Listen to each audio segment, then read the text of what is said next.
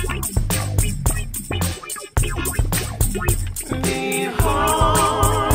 the key, never shine shadows of you. Behind the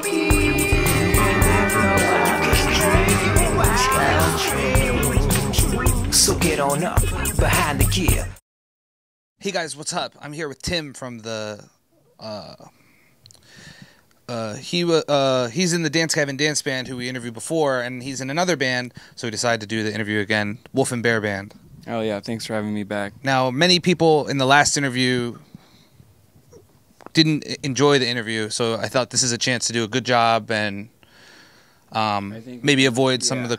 We can redeem ourselves. On this tour, my fun shit is like the bass synth wah.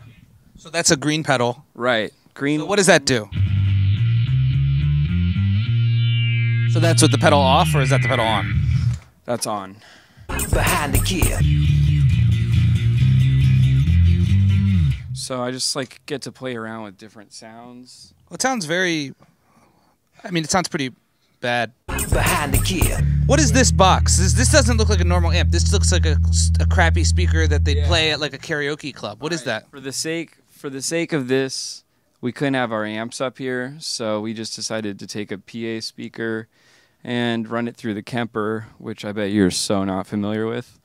But like right there, we're playing through an amp profile that I made of an amp that I don't bring on tour, and I think it sounds damn good. So so this is just a white box, and the white box is plugged into this crappy speaker. Right. So what is the white box doing? Just gives me an amp sound. So if I wanted to do a bass amp thing, I got that. But I don't understand. You're saying if I want to play through an amp, but you don't have an amp because this is just a white box and this is a black speaker. Behind the key. So do you have an amp when you're playing on stage? Yeah, for this tour I have a solid state Mark bass amp.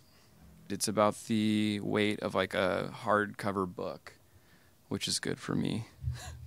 Well, sometimes those books can be very heavy. I remember when I was in high school and I had to carry around all the textbooks, and it really hurt my back, and I developed scoliosis. Behind the key. The yellow bass, Yellow bass, black EMG active pickups. I got them. They're making me another one in black with the DGD pickguard on it. I'm really excited for that. So. And what is DGD? Dance Gavin Dance. That's the other band you're in. Yeah. The one that's better than this one. Right. Behind the key. Yeah, shout out to Schecter. They're the only ones that hook it up with anything. Well, they might be a very cool company. They're probably not as good as some of the other ones, but they're probably very, very cool, good company. Yeah, I would agree. Yeah. So I'll email them about getting some kind of gear from them because it sounds like they give their stuff out for free. Behind the key. So let's talk about some of these cool pedals that you have here. Yeah, I have a whammy here. It's a big red pedal. So what does that do? It's like a pitch shifter. Like it's like makes it like octave up and down.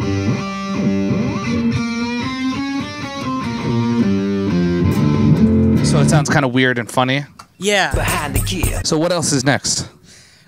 This is the Miku stomp.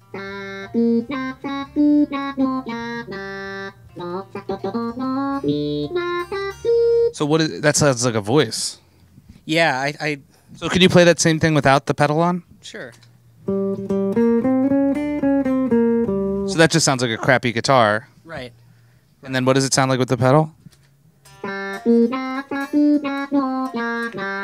So that sounds like a girl talking. Yeah. So you could use that to, like, if you were maybe like a disabled person, like a mute person, you could give them one of those pedals and train them on a guitar, and then they could play that in order to speak to people. Yeah, I think she could only say like one thing. It's fine if you want to use it for like a rock show or whatever, but I think if you did find like a more humanitarian way to use it, like the way I suggested, that would be a very good thing to do. Yeah, that would probably even be better than what I'm using it for. Yeah. Behind the key. What songs are you using that for? I don't know. So you just have it on here. Why? Because it's funny. I thought it was funny. Behind the key. Do you think your band is better or worse than Led Zeppelin? Definitely worse. Why? I don't think. I just don't think we're as good. We But maybe you will be as good if you keep practicing. You know, if I were to interview the guitar guy from that band, I think the talking pedal, he wouldn't have it there if he wasn't using it. But you just say, oh, I have it there, but I'm not using it. But they're really good, and you say you're not as good. So maybe the first step would be getting rid of that pedal. Maybe, yeah. Behind the gear.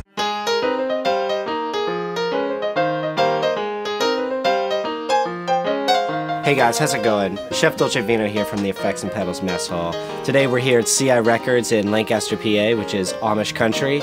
So we're going to be making a traditional Amish dish, Sioux style. It's a Amish friendship soup, which is traditionally made with beef, but we're going to take some ingredients that we bought at the gas station and some leftovers from Shady Maple Smorgasbord and make this soup. So let's see what happens.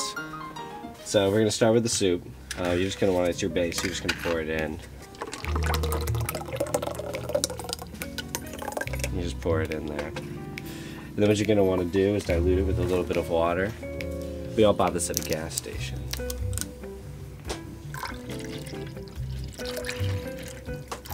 We're going to take our toppings from the Shady's Maple Smorgasbord.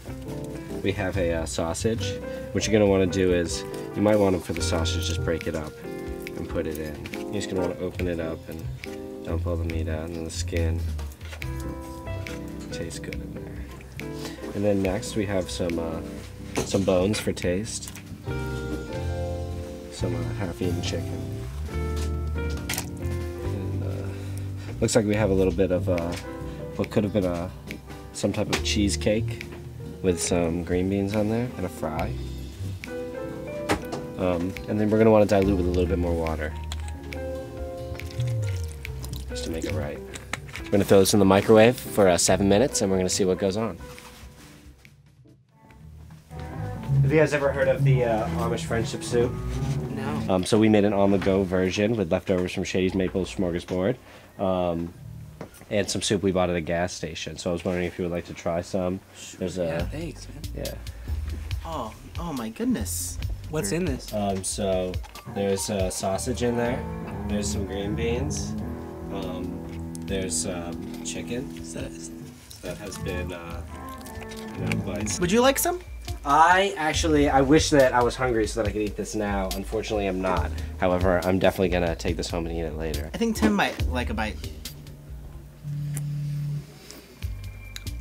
It's actually not even that bad. And that's eating on the go when you're on tour. This, I don't know how I feel about that, but That was a sausage. What you do is you squeeze the sausage out and then you drop the skin in for taste. I wish I had the balls to eat that one. Behind the gear. Hey guys, what's up? Billy Cardigan, and I'm here with Cameron Nunez.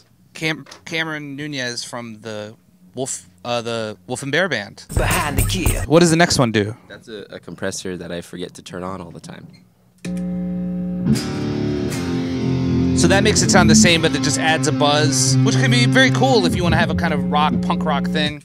You know, on all those old punk albums, the guitar is always very loud and buzzing, and it sounds really crappy. So that, if you want to use the Keeley compressor, that's how you can get that crappy kind of buzzy sound onto your guitar. That's a very cool pedal board setup you have here, and I think you're going to really be able to rock out and use this good to play for the people in Lancaster, the Amish people, and the regular people.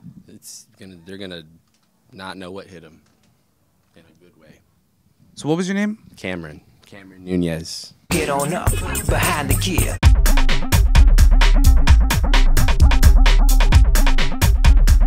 Hey guys, what's up? This is John Paul Guernico. I'm here hanging out with some of the members of Wolf and Bear. What are we working with in this unit? I put some pineapple and mango stuff in here, and it tastes like a smoothie.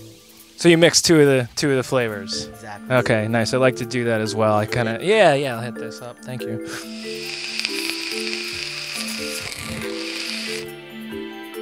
Dope. It's a good vape. Good job. Yeah. Pride myself on blowing some fat clouds.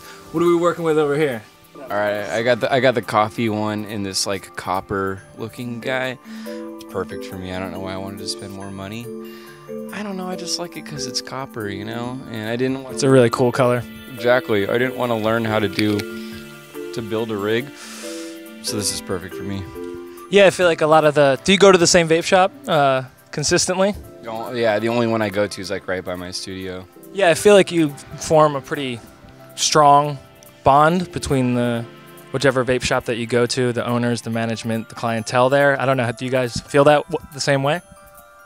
I feel that way just because, yeah. Same with, there's like a weed store next to the studio. I'll only ever go to that one. I'm never going to get on Yelp and look for another one since I know where it is. Same goes with sandwiches, burrito places, and now vape stores. No, I wouldn't necessarily recommend that. If Starbucks started doing their own vape juice, I'd be very on board. Yeah, well, I have found it a good tool to make friends and win over the respect of your peers. You know, real recognizes real in this vape game, and you know, I've definitely made quite a few friends. Oh wow, that's the mother load right here. Look at this. Look at that. All the paraphernalia goes in here. This is many ounces of juice. It smells amazing, actually. Here, fuck with it. Oh, that smells like a pina colada. Do you think you could use that in a pinch if you ran out of cologne or deodorant? I want to know, do you ever vape while you're on stage performing? I want to, but I also don't want to be called douchebag any more than I'm already called, so I don't. Do you think that's a label or that's being attached to vapists around the globe? I feel like vaping is like weirdly passé now. Even in LA, you would think like 6 months to a year ago, everybody be vaping, and I was just there and I felt like I was the only guy vaping. And I don't care, but it is weird. I don't know what the stigma is anymore. I can't even figure it out. But that's not gonna stop me from doing what I do, which is vaping.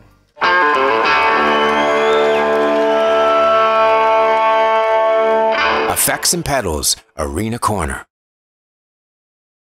This has been a Shy Boys production.